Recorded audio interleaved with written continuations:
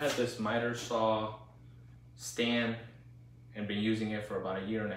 I'm gonna go ahead and do a review today of pros and cons. It's a Wen Miter Saw Stand, and gonna review some of the things we've been doing with it and how it's been working out. One of the first things I would like to mention about this is recommended. The stand is only recommended to have a 10-inch miter saw on it. As you probably noticed here, I actually have a 12-inch Metabo saw. Been using it for 1.5 years, have not had any issues with it trying to tip over or anything. Before I bought it, I did read a couple reviews online with multiple people saying that 12-inch would work just fine, and it has been working fine for me. The included hardware to mount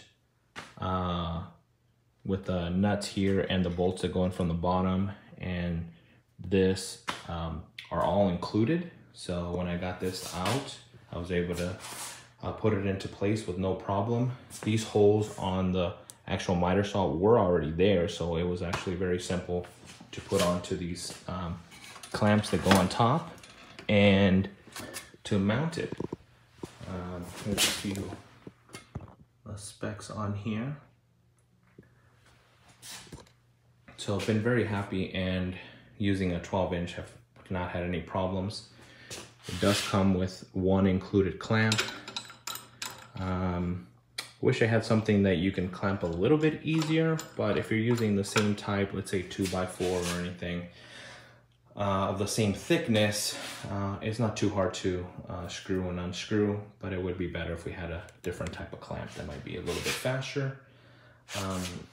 When it's fully extended, this arm from the end here to the blade is exactly 36 inches. So full span from end to end when it's fully expanded as it is now is 72 inches or 6 feet. There's multiple adjustments depending on the height that you want to set it to. Here, again, you just turn it and it loosens up and it goes up and down to the proper size so it can be straight with your saw. It has another adjustment down here to see if you want to move your clamp in and out. And over here is for the whole thing. If I loosen it up, push it in right there. So you can completely get it out of the way if for some reason you don't need it. Or you want to make it to where it's a little bit tighter. Push it all the way in, and now you have something a lot closer to it if you don't have the room on either side, which sometimes happens. Been very happy, like I said, with the function. Couple of the downfalls. Because it doesn't have any wheels on the bottom, it like other ones, so makes it a little more difficult to break down. Since I had the room in my garage, I've never had to break it down to just kind of slide it off to the side, and have not had any issues with that. So that has not been something that I've needed.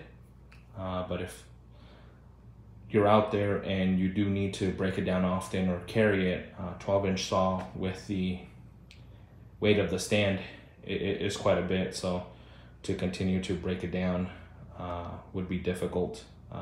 For this price, I actually was very surprised that it came with wheels, with a roller, I mean. And what's really been nice about that is if you're feeding the wood and you're doing multiple cuts, you're able to pull the wood in, make your cut, and kind of slide, and it makes it very smooth. On this end here, I have been able to use it as a stop as well. You put your wood here and it stops it. Nice clean line. I've been able to use that often. So all in all, I've been very happy that I made the investment in this, and I would definitely buy it again if I had the chance compared to other ones because of all the benefits that I've ran into.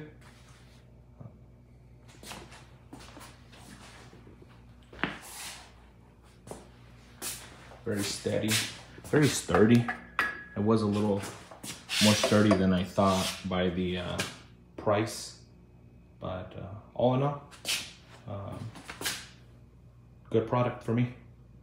If you would like to see how we handle the disc collection on the saw, there's a link in the description below. Thanks for watching.